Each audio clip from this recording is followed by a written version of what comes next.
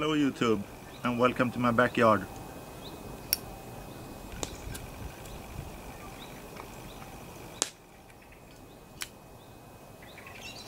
It's yet another nice spring day, but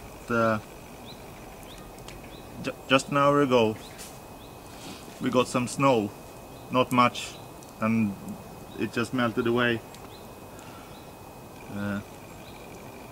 But that's April for you. We're in need of rain, a lot of rain. The last year and a half has been really dry, and if we don't get a lot of rain in next month, there's a lot of wells that are going to go dry this summer.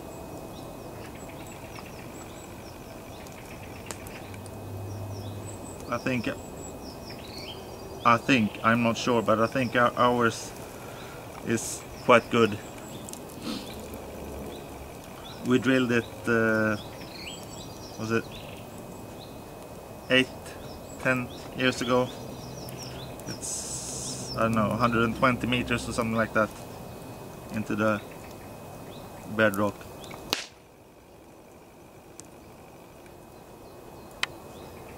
And up to now it's been providing us with good water, and lots of it. I don't know if you guys are watching Max at the Defiant Pipes. I do, and I've actually involved my sons into watching Max as well. If you watch him, you'll know that he's been making Minecraft videos lately.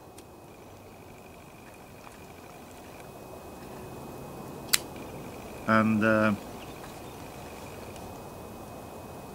I was watching one of the first Minecraft videos he made, maybe a week or 10 days ago, and my sons realized that I was watching Minecraft, and they got really interested, and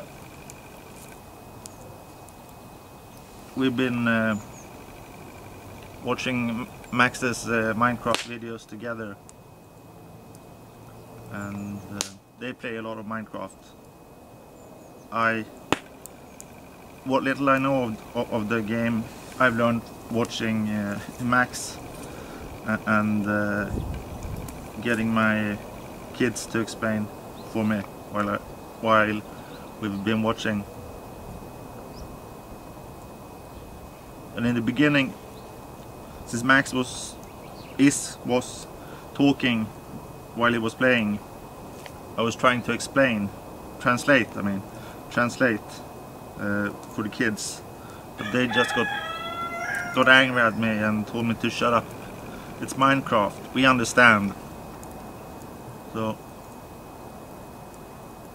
and my 10-year-old understands more than just a Minecraft bit, because he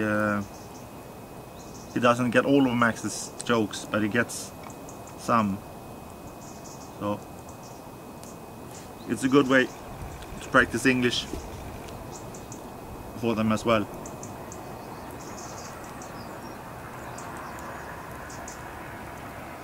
And even though they're not overly impressed by Max's skill at playing Minecraft, they're completely convinced that they're much better players. They still want to watch and ask if has he made a new episode, and I can actually use the Minecraft videos to motivate the guys. I tell them that you have to pick up all the Lego on the floor in your room, and when you're done that, we can watch one of Max's videos and that actually gets them going. So thanks a lot, Max.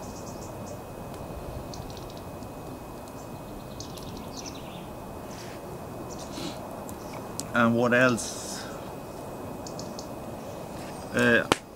I'll do housekeeping. I'm smoking my Albatross blend in a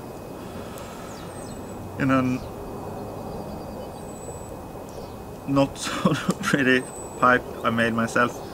I was experimenting a bit with the rustification on it, and well, it didn't work out that well, but it smokes okay. And after the last smoke I had with it, I realized that there was a crack on the stem, but I fixed it. So I'll smoke it a couple more times. And I haven't made a new pipe. Did I say that I was smoking my Albatross blend? If not, that's what I'm smoking. The Albatross. Twice again.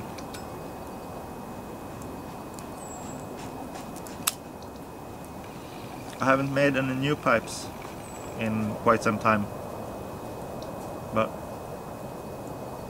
yesterday I started making one out of birch, and I actually find the first part boring when I just have the wooden block and I have to start shaping it. What I like is when I've come this far. I'll show you.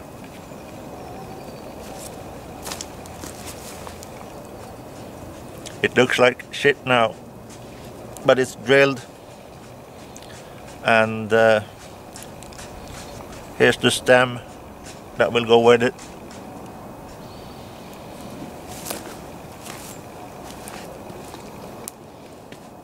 And the part that comes now, shaping it, I use my knife and a big file. We call it rasp. It's actually, well, a file that the farriers use to shape the hooves on the horses. And I haven't got any machines. I've got a handheld drill and a handheld saw, and no buffing wheel or something like that, anything like that.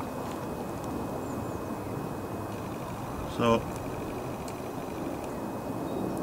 the best part is shaping it now and sanding it.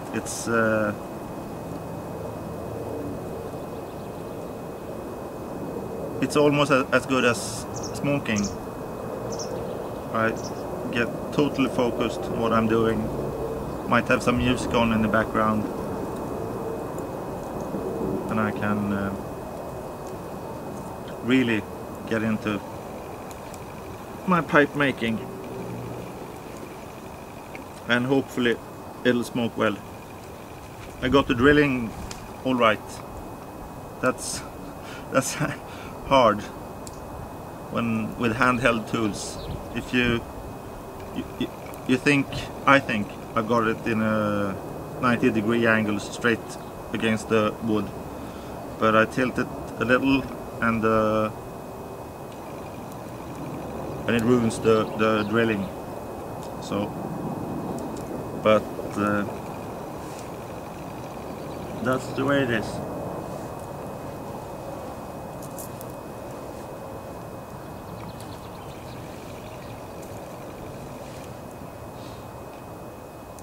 Yeah, I think